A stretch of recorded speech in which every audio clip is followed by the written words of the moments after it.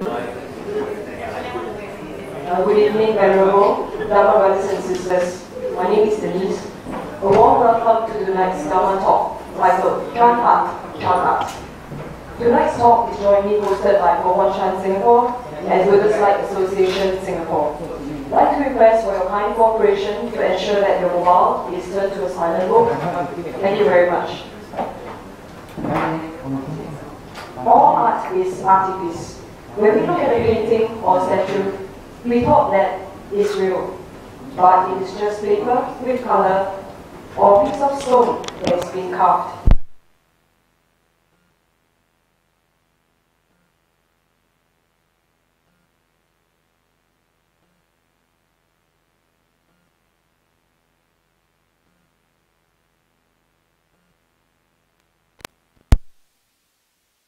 Guest speaker for tonight.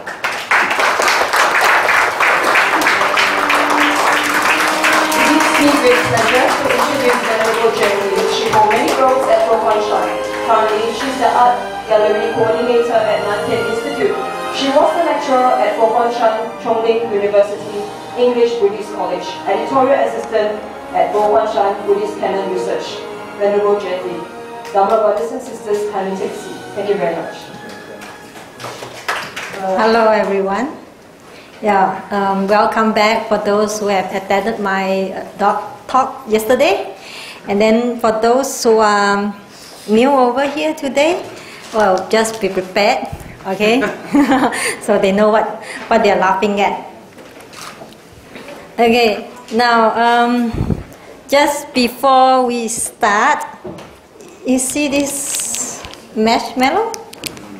Yeah, this is a special treat from the organizer. Well, later you know why. Everything don't come free. Okay, there's no free lunch, but there will be free dinner. Okay, let's see. Just for those, for the sake of those who have not been here yesterday, just a very brief outline introduction of what I'm going to say for today. Basically, this is my main theme, talking about Chan. Okay, Chan Buddhism and how it related to our heart or mind, and then to the art, and of course I'll make use again with some of the Gong An and how it relates back to your daily life. Now let's go on to the slide. Okay, this one which was a drawing of Bodhidharma. Okay. Why I've chosen this is because from his look, and of course with all those simple strokes, it best describes what Bodhidharma is like. So that's why we make use of this. I mentioned that yesterday. Okay. Now let's go on with this. What happened is that this master, Chan master Long Tan Chongxing, before he became a monk, he set up a stand selling cakes next to this Chan master Tian Huang Dao Wu. But he was really poor. He don't have a place to live and whatever. So he decided, ask help from this master Dao Wu and give him a room to stay. And to show his gratitude, Chongxing sent 10 cakes to Master Dao Wu every day. Now, what does this cake got to do with my marshmallow over here? Any idea? Okay, so what happens is that, of course, I don't know what kind of cake they are using. I'm using marshmallow. Now you can open up and try and taste it. Please.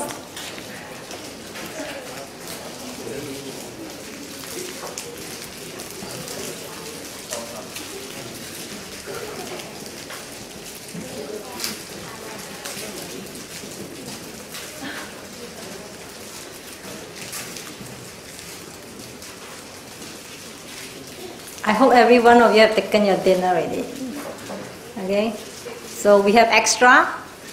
You don't have enough? Yes. We have some more.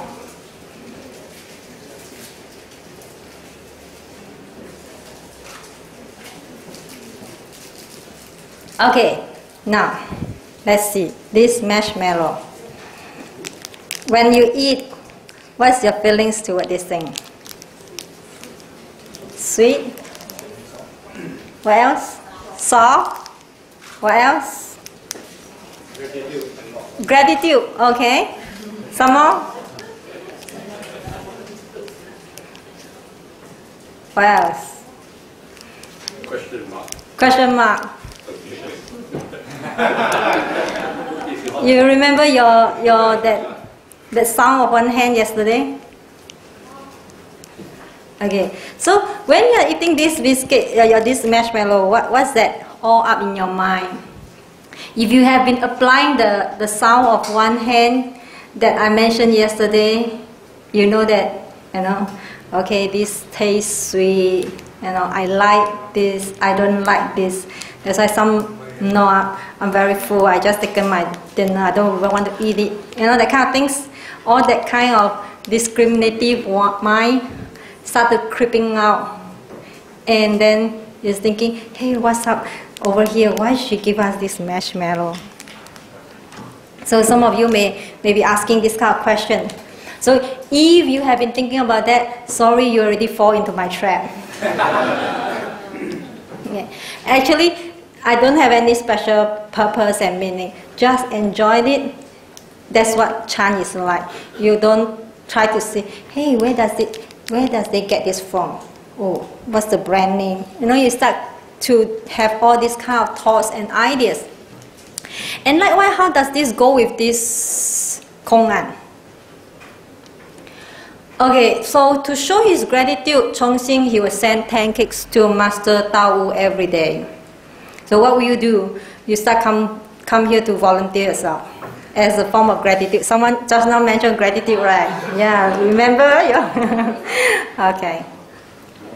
So after taking all the 10 cakes, one funny thing that Master Tao Wu would do is that he would ask his attendant to take one and give back to Chongxing. Okay. So you give one back to this Chongxing. Why?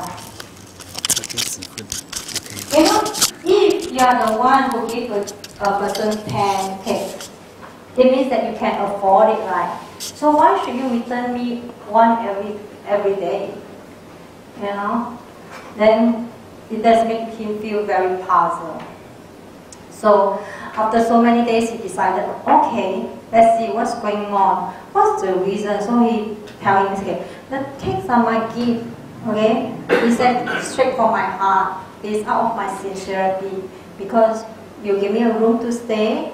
You let me, have a stand, selling cakes over there. That's how I try to show my appreciation, my gratitude to you.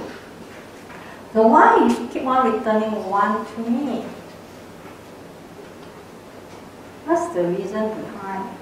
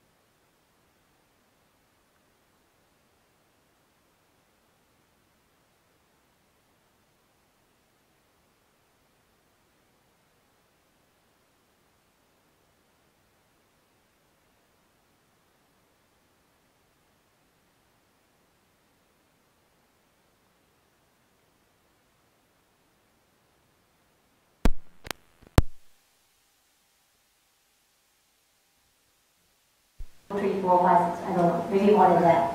Then you return it. Hey, why you return this biscuit to me? And then the thing is that if you can give me something, why can't I give you something in return? This is fair. This is a very fair world. So Chongxing said that, well, since I can give 10 to you, why you care so much that I just give you one? You know, I'm taking 10, 9, you know, and I give you 1, so what's so big deal about that? So this seems like a number games coming on 10, 1, that kind of things, like what the title over here is talking about. So Tao will laugh, no? Are you complaining that 1 is too few? Okay, if I haven't complained that 10 is too many, how can you still complain that 1 is too much? Okay, so what's wrong is there to restore to you what originally belongs to you. So this is this main idea. So Tao will say, what's wrong is there to restore to you what originally belongs to you. This, again, if you take it literally, the word, you may think that he is referring to that particular biscuit. But we know that he's not referring to the biscuit. He's referring to something more that actually belongs to Chongqing. So what is that? Idea. Start thinking already. So Chongqing, he was like, hey, what are you trying to do? You must be saying something. He is very smart. Chongqing is a very smart guy. And you find that, you must have some message that you want to bring it to me. So he decided to renounce, and he asked him for further advice, what's going on. And so Master Tao Wu explained to him, okay, 1 gives rise to 10, 10 gives rise to 100, and can even give rise to millions. All dhammas originate from 1. So the idea of this thing of why he made use of this biscuit to explain to him, he actually is trying to pass a message to him. But initially Chongqing didn't understand why he returned this 1. Because this 1 biscuit has many meanings in it. Not only that it has like make up from different causes and conditions that make this biscuit possible, but also with this biscuit, it actually established a kind of relationship. Like for example, relationship with this Tao Wu, and also relationships to whoever buy those biscuits from this Chongqing. So this 1 actually can reach out to 10, and of course from 10 to millions. That's the idea of this 1. It's just like what we say that this even one single grain of rice is due to different many causes and conditions. And within this rice, you can see a world inside it, despite that it is such a small grain. So this 1 small piece of biscuit actually can give rise to 10, and from 10 give rise to 100, and even to millions. So it's a kind of ripple effects that you can't see, and the interconnectedness between these things. Within this biscuit, you never know that it has so many things inside it. Of course, the usual one we will say, like for example, the one who make it, the factories, the one who do the packagings, and then the shops who sell, and then the one who go and buy it and then send it all the way here to Fo Guangshan. And then of course, there must be you. Without you present over here, eating it, then you cannot make things complete. So for those who haven't eaten, you can bring it back home. Okay. Now the Kongan shows what? It shows the oneness of self and others. Like just now I said, because he made this biscuit, he sold it to somebody, and also he gave it to Tao Wu. Is a kind of showing oneness of self and others. So through this small little biscuit, you can see the kind of relationship which if maybe if you don't come for this lesson, you may not know that how great this particular marshmallow is. It has so many meanings behind it. It has such a great significance within a small piece of marshmallow. And there's no duality between the subject and object. object. So it's not just like this is me, Jetty, and this is Marshmallow. You couldn't really see a very clear-cut line anymore. If you understand Chan Buddhism, they are actually interrelated. And since they are interrelated, it is not as obvious as whether there's a subject and object. And by allowing Chongqing to stay in his temple, Master Tao Wu demonstrated what is mine is yours. So this temple may belong to this Tao Wu. However, he let this Chongqing to stay. So it's a demonstration of what is mine is also yours. So what happened is that back in Fo-Guang-Shan, Taiwan, my teacher, Venerable Master Xun Ying, he always say that Fo-Guang-Shan is mine. When he said it's mine, he means that sing on behalf of each other. So every time you ask a question, Fo-Guang-Shan is whose? Then we will have to answer and say, oh, that is mine. Because why he says so? Fo-Guang-Shan doesn't come just because of one person. It's not established due to one person. It is through teamwork with so many devotees, so many peoples, and including his disciples, to make Fo-Guang-Shan possible. So he will be very happy whenever, whoever, tell him that Fo-Guang-Shan is mine. So the idea is similar to what Tao Wu is trying to demonstrate, that what is mine is yours. If you don't have these feelings that Fo-Guang-Shan is yours, you always think that, hey, this is Fo-Guang-Shan business. It doesn't got to do with me. I'm not going to bother about that. When you can see the relationship between you and Fo-Guang-Shan, then you will happily say that Fo-Guang-Shan is mine. If not, you will always think that, oh, this is just a place, it's just a temple where I'm going to worship. It's a place where I ask for blessing. However, you will never know that you are actually one of the people there, and you are also one of them who can offer people blessing. You can always offer people help. So you become one with Fo-Guang-Shan.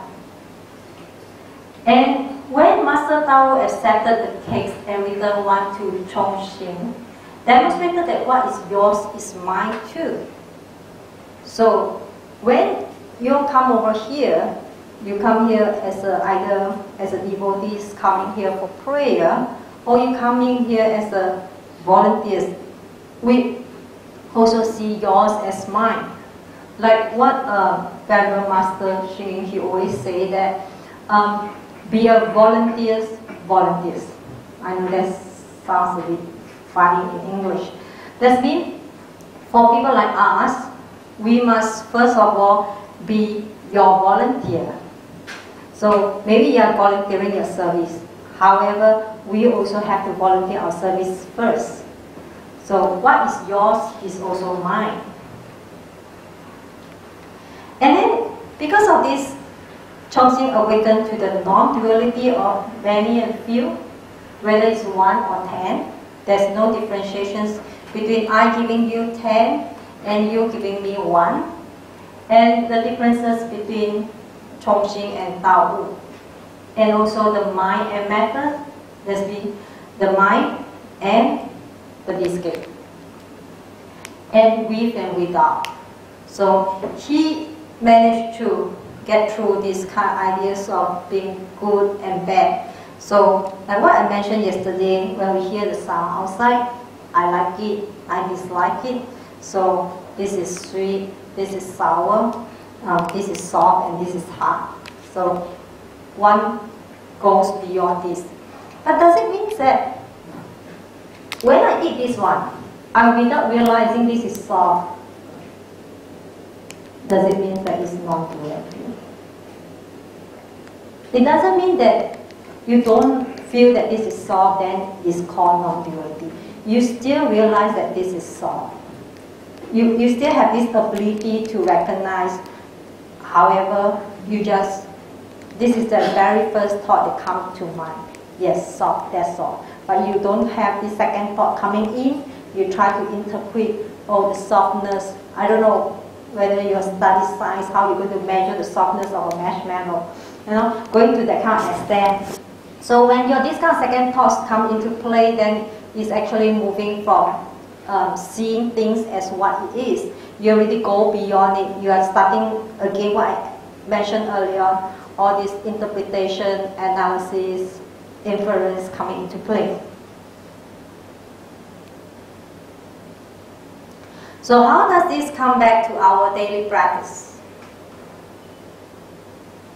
So, like just now, we talked about 1 and 10. So we get to start with these numerals. Okay, so like, I don't know what's the COE price right now. Those, so, sorry?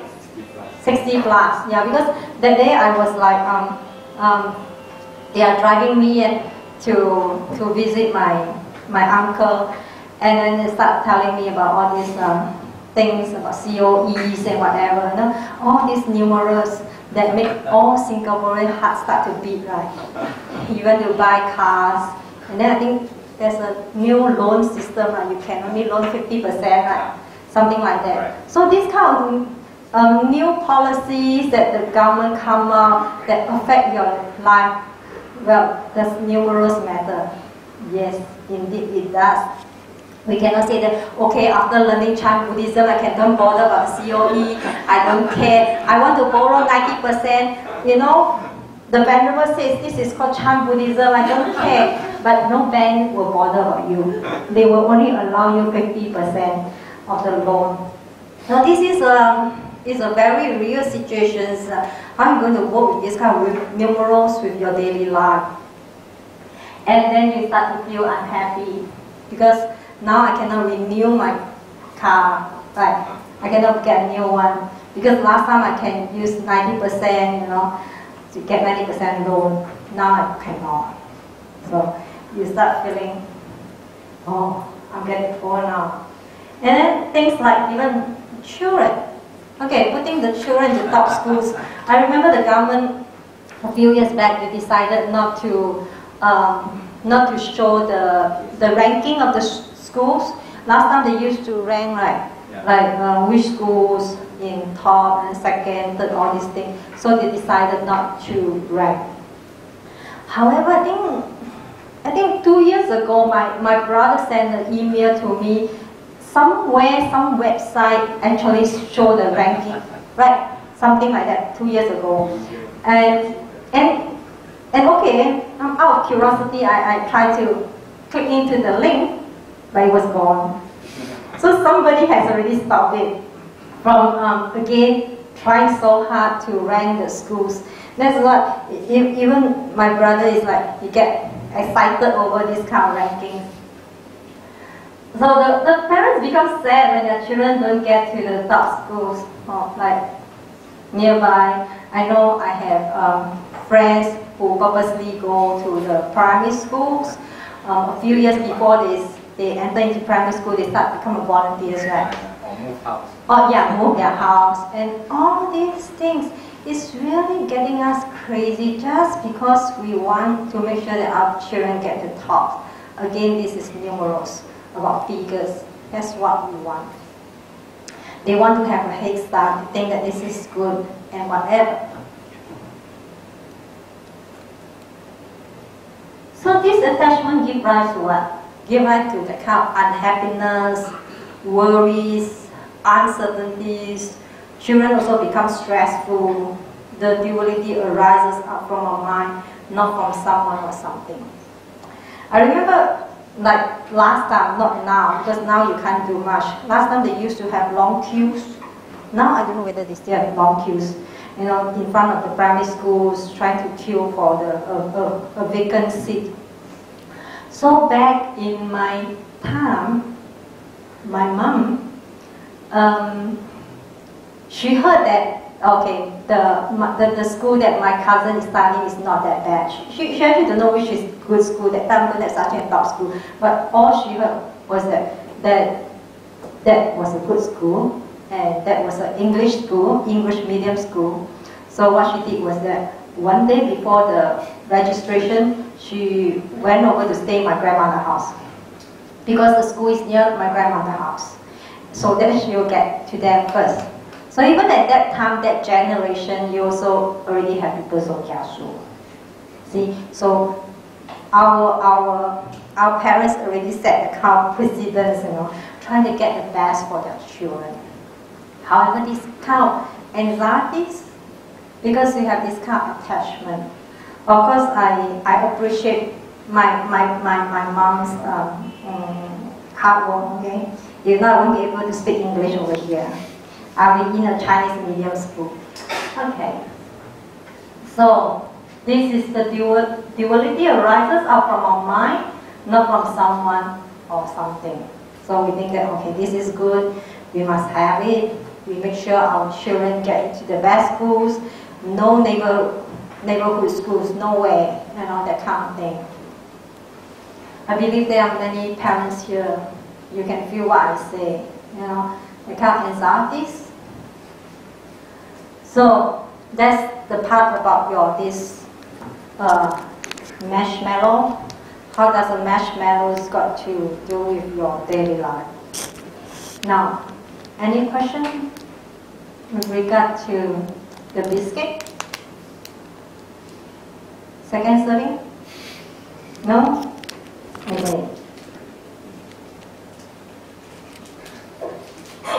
Oh yeah, my whole charm master over there. Oh, feeling good. This is another one.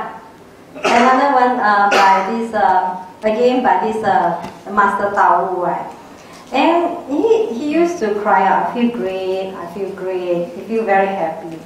However, one day when he was on a sick bed, then he decided, okay, to enter into extinction on what he called Nirvana. He said, so painful. Oh, I feel really terrible, very painful. And the temple supervisor, go and bring me some wine to drink. Bring me some meat to eat. Oyama is coming to get me. Okay, Oyama is the one, what we call in Chinese, Yan Wang. Okay, the person who is in charge of the hell, will come over and then try to get hold of him. So you're thinking that, hey, this person, is he a practitioner? At one time he said that he's very happy, and then before the death bed, then he started to say that, I feel so painful. So is he a awakened being? You start to doubt already, right? You feel doubtful. If one day, I don't know, if one day someone, a great monk, which you respected, suddenly one day say, no, I don't want to die. I don't want to die. And it's so painful, that kind of thing. Then you start to doubt about him.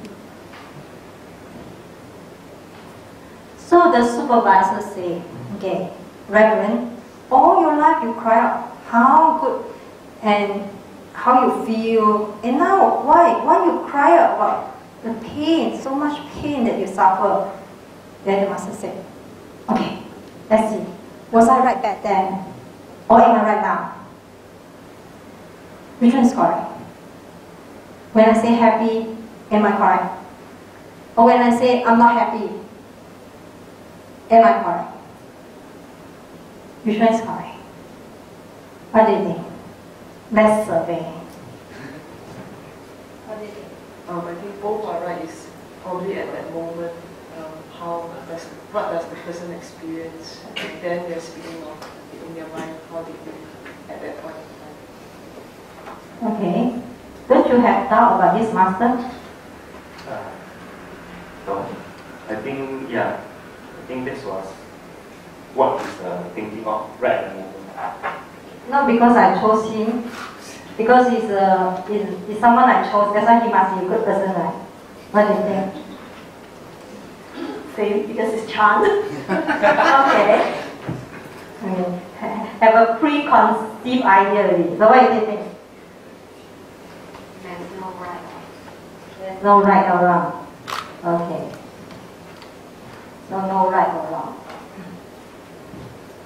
So the supervisor was speechless. So you're not that bad. Oh, you give me some reply, you're not speechless. And the master just pushed away his wooden pillow and entered into Nibbana. So sometimes you may hear people saying this, and then another moment is saying that. It may be because he or she contradicts herself or himself. However, over here, is it that he is contradicting himself? Let's see. Okay, so the explanation behind, I feel great is because he is really feeling very, very happy. That's why he says he's happy. And when he is feeling painful, he's suffering at his utmost, so he just said. So personally, I feel that it's like you have to be able to see what your own feeling is like at that particular moment. You really feel happy, then you say you're happy. When you're feeling painful, you say you're painful. We know there are people who tend to hide their emotion. I believe some of you do have friends like this, or even maybe you yourself are one of them. Whoever, when you're sad, in front of other people, you try to be cheerful and happy. However, once you're back into home alone, in your bedroom, then you finally face yourself, that you feel sad. However, over here you see Chan Master Tao, he don't care. He don't need to do that only in his bedroom. He do this in front of anybody. When he feel happy, he happy. When he feels sad, he feels sad. That's why sometimes even for me, when I saw someone, they feel very sad, painful because their parents pass away or because they are sick or whatever. I just tap on their shoulder and say, it's alright to cry. I just tell them, never mind, it's alright to cry. To let go of your emotion, to face your emotion, to see that now you're feeling sad. I think there's nothing to hide. So that's something that we can learn from him. When he's happy, he say happy. When he's pain, he's pain. But again over here, what about the second thought? Does he have a second thought? When he is feeling painful, does he has that kind of feeling of angry? He dislike it? He hate to be painful? This has to do with our mind again. So you can feel pain, but you don't need to get angry with yourself. So sometimes you feel very, very, very painful, and then someone try to talk to you, you feel very irritated, and then you're having a headache, and then somebody playing loud music, again you feel very irritated because of the pain. You already have this kind of anger, unhappiness, which is deeply inside you. So once there's something external to triggers you, maybe loud noises, the children playing, being noisy, whatever, immediately your kind of hatred will arise. So you are not really doing what Tao is doing. That means when painful, just feel painful. That's all.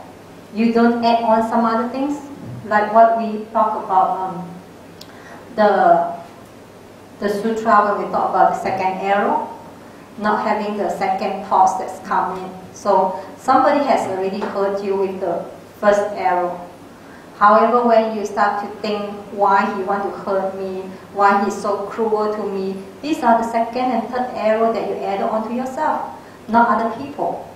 When you're sick, when you're feeling uncomfortable, that's how it is. So once, there was once I was having a bad cough. And while I'm coughing, I suddenly realized that because the cough caused discomfort on my throat. And I tried to cough real hard. And this is not just a usual action of trying to cough real hard. I know that when I'm doing this action, my intention is to get rid of this discomfort. It's a kind of, maybe there's elements of hatred, unhappiness, dissatisfaction about this discomfort that has imposed on me. So when I'm coughing, I really cough very hard. And once I realize that kind of actions, my reason for coughing so loud is due to this kind of hatred or whatever. It was like, I was really shocked. I was shocked by myself. Hey, well, actually even simple things like coughing, you can see yourself. You can see that you have that kind of hatred within yourself. Despite that, you don't have a so-called physical enemies over here trying to hurt you. It's an invisible one, maybe some germs or whatever, causing discomfort. You see it, and so the idea over here, why I want to share this particular poem, also partly because of my personal experience once I was having a bad cough. So when you feel painful, that's it. You just stick on to that and don't add on certain other elements into it. So was I right back then or am I right now? There's no happiness outside of suffering, and there's no suffering outside of happiness. Like the example I mentioned about the coughing, there's actually no such thing as happiness or suffering. It's just how you're going to perceive sickness, illness. If you perceive sickness or illness as something, condition arising, okay, maybe I took too heaty food or whatever, I've not been taking care of my health, that's why it gives rise to that kind of illness and whatever. If you can see it as that and take it literally as it is, you don't feel as bad. You bodily, yes, that's how I'm going to feel. I'm going to feel bad, feeling not comfortable. But mentally wise, I just accept this disease and illnesses. So the master pushed away his wooden pillow. It means suffering and happiness have the same source. It's all up to your mind how you're going to see suffering and happiness. So Chan Buddhism in daily practice. Once I read in an article written by this Professor Zheng Shiyan. Maybe some of you have ever heard his speech before, his Dharma talk. And he has a very wonderful mother, a very wise old lady. She mentioned something like that. One day, Professor Zheng asked about his mother. Hey mom, how are you going on? Because her mother is really old. And then she said something. As long as we recognize that life is bound to have some burden and pain that come with old age, then one would not feel unbearable. So her reply is, she's happy. As long as I put aside, that kind of pains that come with my kneecap, and then maybe my bone aching and whatever, other than that, I'm happy. So she's a very wise lady. She knows how to differentiate, what is supposed to be.